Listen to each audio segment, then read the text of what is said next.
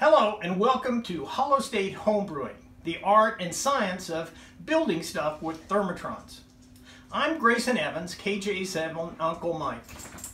I've been a ham off and on since 1963, and I spend most of my ham time restoring 60s era Thermatron gear, homebrewing Thermatron gear, and writing about it. In this presentation, I'm going to show you some easy and quick techniques to homebrew with Thermatrons and pass along some tips and ideas I hope you can use. Now, I know some of you might be a little unfamiliar or even uncomfortable with the term Thermatron. So let's get that straight right away.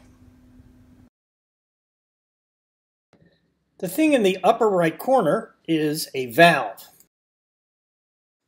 The thing in the lower right corner is a tube. And if you look these terms up on Google, that's exactly what you're going to see. And this, ladies and gentlemen, is a Thermatron. If engineers could come up with the name transistor, which back then I'm sure sounded cool, I can't believe they couldn't do any better than tube. At least RCA finally called their new miniature metal ceramic tubes new Vistors, but that was too late. For the next 20 minutes at least, this is what I mean when I say Thermatron. Some of you might be thinking, why would I want to build new projects with technology that's obsolete and nearly 100 years old? Why indeed? Let me give you my top 10 reasons that I think will clear up this question for you. Starting at number 10, Thermatrons were actually used in alien spaceships. Several strange thermionic devices were reportedly secretly supplied to RCA by the Army in 1939, recovered from an alien craft. RCA introduced the acorn tube in 1940. Coincidence? Number 9. Homebrewing with Thermatrons builds character. There is high voltage and high power. Lots of fun. Number 8. Thermatron equipment is easy to build. Check out how open and easy it is to get to the parts in the chassis on the left. On the right, we have surface mount. It was designed for robots. It was never intended for old guys like us to attempt to build by hand. That's insane. Number 7. Thermatrons will generally outperform solid-state devices in most RF applications, especially those manufactured near the end of the 1960s. There's just no solid-state equivalent. For example, for the Amperex developed 7788, one of the highest gains, lowest noise amplifiers ever built.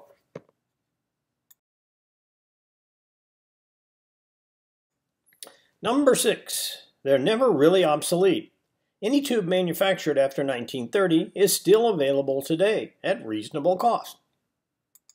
Number 5. They are electrically rugged. They'll take large voltage variations in stride. Number 4. Thermatrons and Thermatron gear smells good. Open the lid on a 1965 Collins 75A4 and take a whiff, and you'll see what I mean. Ham radio perfume. Number 3. Thermatron characteristics are generally more linear than transistors. This is true. Check it out. And number 2, they're static discharge proof. But the number 1 reason is simple. Thermatrons are beautiful, a marvel of industrial engineering. Definitely can't say as much for these little things. They all look the same. Can't tell them apart and not very interesting to look at. Now that you've had enough reasons to build something with Thermatrons, let's get into building. Even though I've built Thermatron equipment for many decades, I was always intimidated by the metalwork. Thermatron gear always seems to be built the same way, using standard aluminum chassis, even for small projects. I know this puts a lot of people off, including me, While I admire the homebrew builder that can do the kind of work you see in the photo on the right, which, by the way, is a version of the famous HBR11 receiver, I'm not very good at it, and it is certainly not very prototype friendly. What I would call modern homebrew construction, shown here, is the technique of choice in the QRP community. I call it glue and go construction, just a copper-clad board with various types of pads glued down. In the past, it's been difficult to incorporate Thermatron sockets, so I've been experimenting with techniques of QRP solid-state construction applied to Thermatron construction. Copper-clad boards as the chassis, glue and go construction, lots of soldering aids, easy prototyping, quick changes, and quick prototype to finished product options. But to get there, I needed some kind of solder pad for Thermatrons. Fortunately, several years ago, Rex Harper, W1REX, developed a set of Thermatron socket pads he calls Me-Tubes. His Me-Tube panels consist of 10 solder pads especially designed for mounting Thermatron sockets. The panel is V-scored for breaking off single-tube pads. The pads can either be superglued to a piece of copper-clad stock or mounted using screws and standoffs. The panel has pads for several common Thermatron types: miniature 7 and 9 pins, octals, compactrons, and acorns. Yes, acorns. I found the best sockets to use are printed circuit style, shown on the left. They provide a large pin area to bend out and solder to the pad like you see on the right. Ceramic versions of these sockets are readily available for online stores for about $1 or $2, but the best place to find them is still hamfests and flea markets. I pre-mount a dozen or so of the 7 and 9 pin sockets on Me-Tube pads so I have them ready to go when prototyping. They can be glued on a larger copper-clad board and mixed with other pads to hold discrete components. The nice thing about the pads is that they provide plenty of room to tack solder lots of parts to a single pin, making it easy to add or remove the parts. This is a lot easier than using the traditional tube socket pins. The photo left shows a compactron pad using a chassis mount socket and a 9-pin pad on the right. Prototyping Thermatrons in this way is fast. No more punching holes to hold sockets in an aluminum chassis and mounting terminal strips and standoffs. This is the fastest transmitter I ever built. One tube, 100 milliwatts output in 1 hour. It uses a low voltage space charge Thermatron. Needs only 12 volts on the plate, furnished by the 12 volt wall wart power supply. A good example of low voltage Thermatron project. It took me longer to make a contact than it did to build it. I've got a big stock of surplus Acorn Thermatrons, 954s, 955s, and so on. They're cheap and make really interesting looking projects. The big problem with Acorns is the socket, a special ceramic ring with 5 clips that hold the pins. These are pretty much extinct. But the Acorn pad supplied with the Me-Tube provides an alternative. To my surprise, the pins on the Acorn are easily solderable directly to the pad.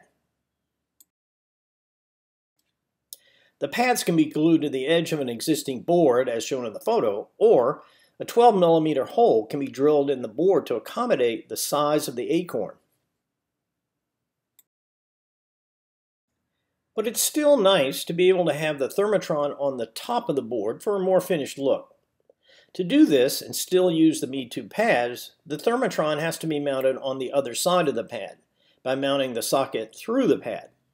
This requires making a hole in the center of the pad to pass the socket through and then soldering the pins in the usual way.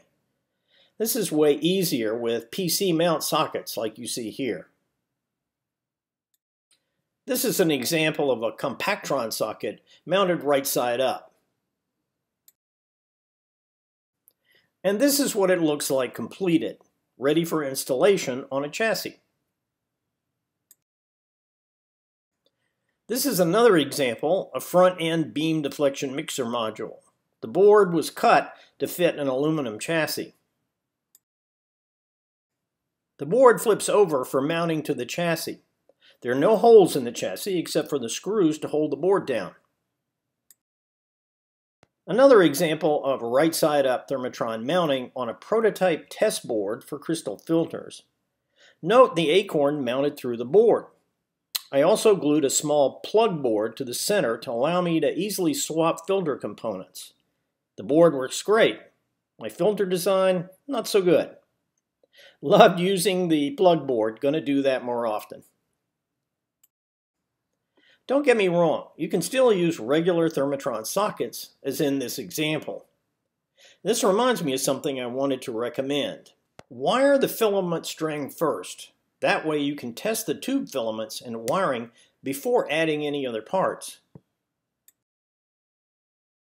This is what that board, an IF strip, looks like getting wired up.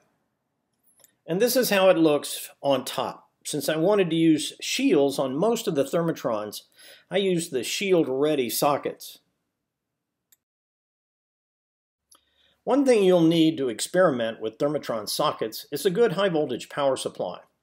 It should furnish up to 300 or 350 volts at about 125 milliamps, and should provide filament voltages of 6 and 12 volts at 2 amps or so. You can find one of many Heath high-voltage supplies, like the IP17 shown on the left, my favorite, on eBay or at Hamfest. Of course, you can build your own, like the one on the right I built. This is the schematic for the little power supply I built in the previous slide. I built it in Turkey, so you see 220 volt primary transformers, but it's easy to find 120 volt equivalents. You should size them for at least 100 milliamps on the high voltage side and 2.5 amps for the filament supply. This is a 40 and 20 meter AM CW QRP rig using modular copper-clad board construction. The front panel is a double-sided board. It consists of 3 modules, also built on copper-clad board.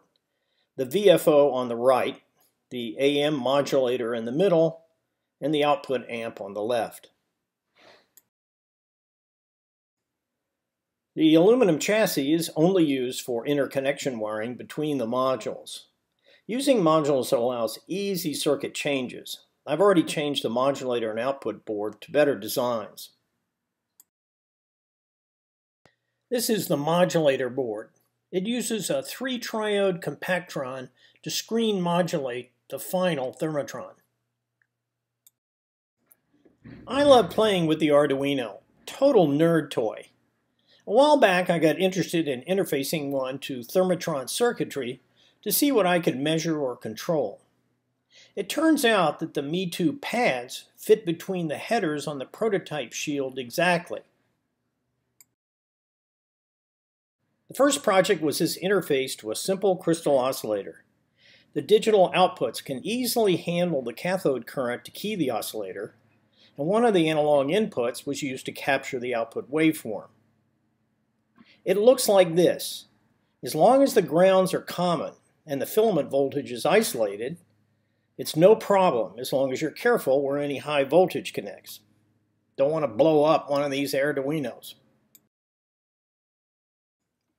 My other fun project was to control and monitor a simple QRP transmitter. This is the 100 milliwatt 1-hour transmitter I showed you earlier. The Arduino is used to key the oscillator to send code, but it let me play around with monitoring cathode current of the output section while adjusting the bias voltage on the space charge control grid. It worked. This got me interested in building an Arduino-controlled Thermatron curve tracer, a project I started but I had to put on the shelf. Oh well, so many projects, so little time. I'm sure you're familiar with the problem. The other interesting aspect of Thermatron homebrewing is there are so many types of Thermatrons to experiment with. The acorn I've mentioned before. It's perfect for VHF and QRP projects.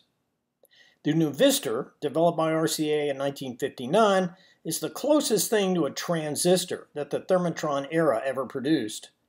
RCA made a couple dozen different types. Thousands were used in TVs and military VHF and UHF equipment, and they're still very available and quite inexpensive. The Magic Eye Thermatrons are good, clean fun. They add a totally cool retro touch to any project that can benefit from a tuning indicator. Many young hams have never seen one before. Now, if you like to build really small, they're the sub-miniature tubes, used in a variety of early low-power applications where space was limited, such as early hearing aids and missiles.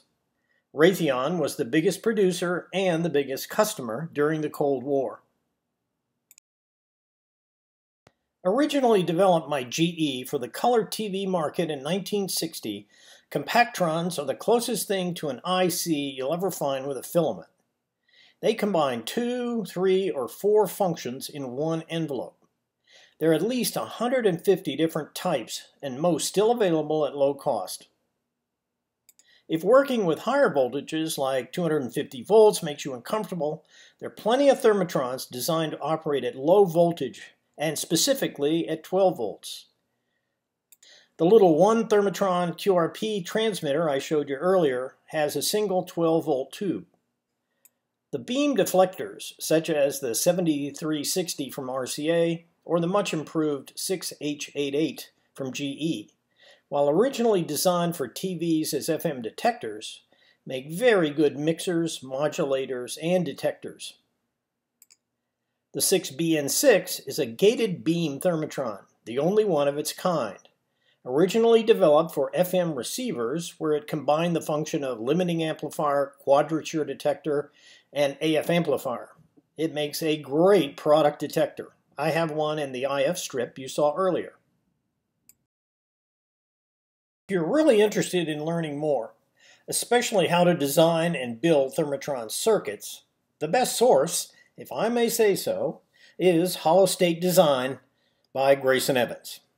It's available from lulu.com, eBay, Amazon, Electric Radio Magazine bookstore. You can always just type in Hollow State Design in Google. Other great sources of info include Electric Radio Magazine, Sprat, the GQRP Quarterly, the Tube Lore book, and of course, old issues of QST, especially 1950 through 1970. If you're an ARR member, you can search the QST archives by keyword. For example, if you want to see any article that used the 6BN6, just type that in. It works great. That concludes Hollow State Homebrewing. I hope you enjoyed it and learned something new.